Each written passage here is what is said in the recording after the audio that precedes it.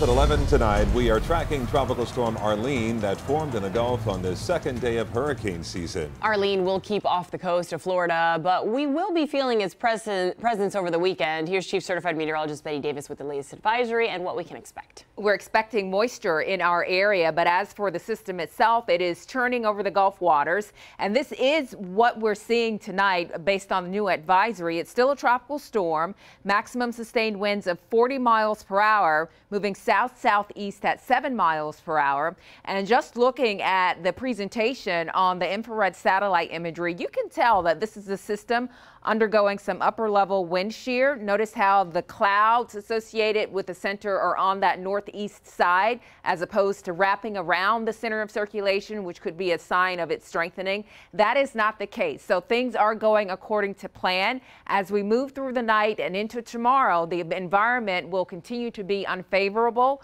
for this to further strengthen. Thus, the forecast intensity from the National Hurricane Center still shows it weakening through the weekend, becoming a remnant low by Saturday evening. But the deal for us is that some of that moisture will be around our area to help fuel our thunderstorms. Things have gone quiet out there tonight after some of your neighborhoods got a good soaking today. I am tracking a few showers and storms developing on that Gulf side of the peninsula, just off the southwest coast.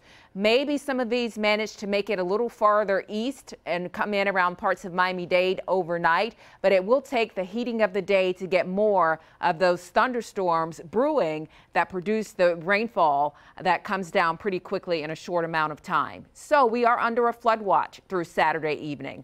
I'll be back in a few minutes with a closer look at this forecast. I'll show you how Sunday is going to look, and we'll talk about what's ahead for next week. Nicole? Okay, Betty, thank you.